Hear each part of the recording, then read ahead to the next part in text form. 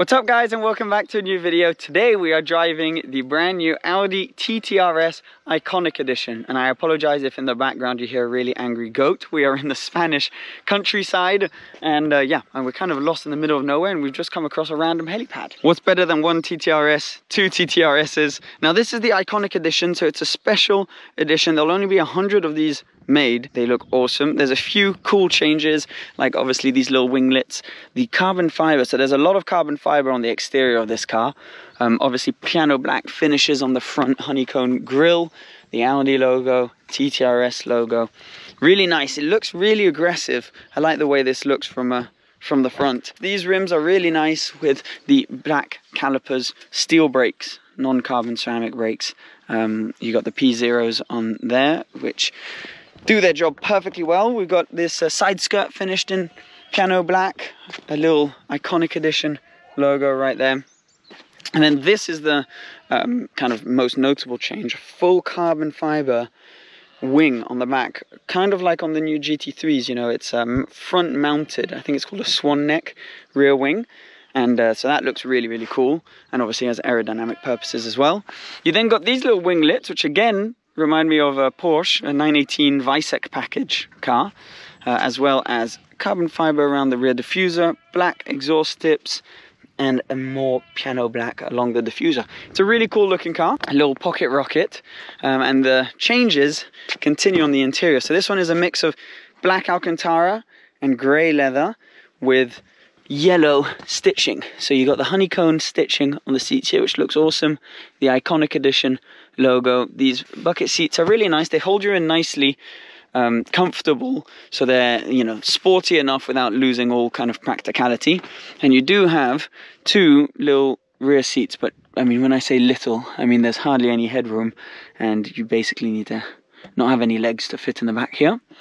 You do have some boot space, which I have no idea how to open.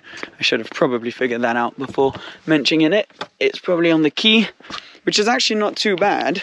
There you go. Look, we managed to fit some bags. You can put these seats down, and that becomes a little bit bigger, which is quite nice. It's not got a huge footprint, so you can use it pretty easily, park it pretty easily, and yet you have 400 horsepower. So if I start it up here, it makes a really nice noise. I love the hour marker right there. You got the yellow stitching on the Alcantara steering wheel, the flat bottomed wheel, obviously the digital dash, which you can see we have set up with the sat nav right now. And then I love these little screens to do all of your climate control stuff. It makes the interior really minimalist and yeah, really good. So this will obviously control anything that happens on the digital dash right there. You see, zooming in, zooming out. You've got the paddles obviously as well. And yeah, drive select button, but we'll talk about all of that driving, so let's go for a little drive. TTRS Iconic Edition, off we go. Start up. Has that real kind of mini V10 sound to it. So we're going to start in comfort mode. This is what I actually really like about this car. We drove it here, going through town, and it's really easy to kind of get the hang of at first, because it's not big, yet we saw the boot actually for the size of the car. I was pleasantly surprised by it. I thought, you know, being able to fit easily bags in the back of that, it's just a lot better than the mid-engine cars that will have only the space in the front. But then again, the competition, the Cayman, has pretty good boot space because it's got the rear boot and the front boot. But in comfort mode like this, it's really quiet, and you could almost forget that you're in a 400 horsepower little beast of a pocket rocket. Now this is kind of as high as you get in terms of sports car, I'd say, from Audi, because anything above this is obviously R8, which then becomes the kind of supercar realm. But as a sports car, this is, yeah, as high as it gets in terms of quality feel on the interior, but you can still feel that there is room left to move up towards the R8, because that's often, you know, a criticism of the R8 is it just feels like a TTRS inside. But there are differences, you know, right up here it feels slightly plasticky, above the dash right there, same thing. The materials aren't quite as high standard. All of that is obviously high level leather in the R8. You have to make a compromise somewhere, and obviously the price is far from being the same. Then if you press the drive select button here, you can go into dynamic mode. So you have comfort, auto, dynamic and individual, like all RS Audis. Push the gear lever to the right and then you're into manual mode. Now I don't know if it's just me having tiny little hands, but I feel like the paddles are really small and a little bit far away, but that may just be a me problem. Now all of a sudden the exhaust, so it's a new worked on exhaust and it sounds really good. Again, it's got that mini R8 kind of sound to it, but I don't think calling this a mini R8 is really doing it justice, because you know it stands on its own 2 feet very proudly and is a really impressive car on its own. So I find it a little bit condescending to call it a mini R8, and I think the car is more than that. Now back to the paddles. A little bit small, attached to the steering wheel, so you can lose track of them from time to time, but again, nothing really worth writing home about. The acceleration is pretty impressive, obviously because you've got the Quattro system. It's putting the power down really nicely, and the braking, so obviously non-carbon ceramic brakes, you've got steel brakes on this. It is pretty impressive. Now they have gotten a little bit more podgy over the years. The TTRS is putting on a little bit of weight, but still it's, you know, like any car these days, they're putting on weight, but it's to be expected, and the power's gone up and the braking power's gone up as well, so you do feel like it's a little heavier than you would maybe you know, expect, especially from some older TTs, but you know, that's the way it is these days, and it's nothing too kind of bothering. We're on P0s here and it's a slightly damp surface, and you know, in the past, I guess with RSs, and you watch all these reviews, and I was thinking, God, is it going to be really understeered on this in these slightly damp conditions? You know, front engine Quattro car, is the front going to be pushing out? But it's been completely rethought to be able to give you more confidence coming into corners and being able to push on the front end a bit more. Obviously there's some aerodynamic work going on with the new aero bits on the exterior, but I don't think we're going anywhere from here fast enough to really feel that.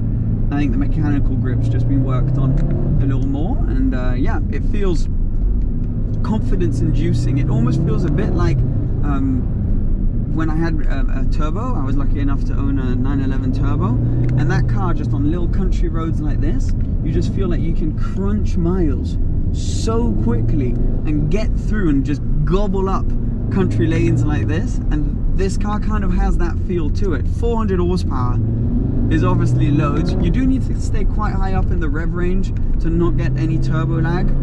It's got that slightly turbo-esque feeling down in the rev range where you'll put your foot down and it takes a little bit. That's probably also the traction control keeping this car under control in these damp conditions. But when you get up in the rev range, it's yeah, it puts the power down really nicely through the Quattro system, and obviously 4 horsepower in a car like this on a little road like this, you can do some serious damage in. The body roll is pretty impressive. It feels really nice and stable, and that's where I think this car really kind of comes into its own, because in town the suspension's hard but livable for sure, but when you get out of town and put it in sport mode, everything kind of stiffens up and the car becomes really comfortable going around these kind of tight corners. It doesn't all kind of collapse because it's been too prioritized in usability in town. So I think there's a really good balance there, and overall I think you can tell that I'm really enjoying it. I'm trying to think in like my car review terms and be all technical with you guys, but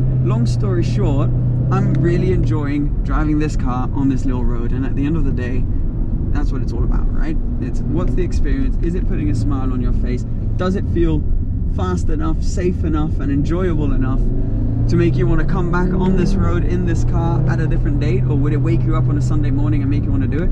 Yes, absolutely. And the beauty of it is, as I mentioned, don't want to keep coming back to it, but it is important to the people that will be owning one of these, is that usability that it will have in town as well. I think it looks cool. This is very subjective. I'm following one right now. I think the rear, to my taste, just looks at, I don't know, a little bit uncomfortable in the design. The front, I think, is fantastic. But again, I think it's because subconsciously you're comparing it to an R8 or the R8 GT or something like that, which I don't think is necessarily fair.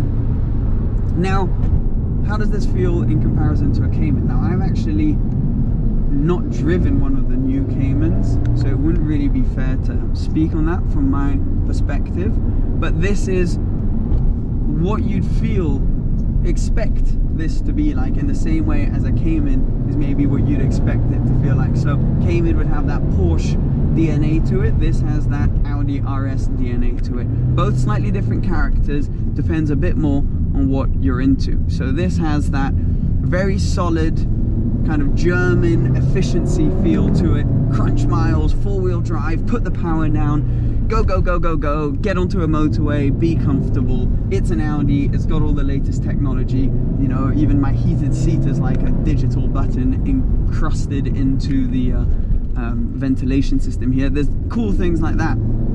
I think it's just, you know, what you're into. On a road like this, I'm sure the Cayman would be very good fun, but this definitely holds its own and doesn't feel like it's going to understeer into every corner like, you know, some RSs in the past would maybe feel like. And the interior, I think, is just that right balance of feeling R8 enough to make you feel like you're definitely in something special, with all of these, you know, yellow details, etc. The Alcantara steering wheel, it feels special enough without, I think, impeding too much on the R8. But yeah, I really enjoyed this. I think it's a very fun car.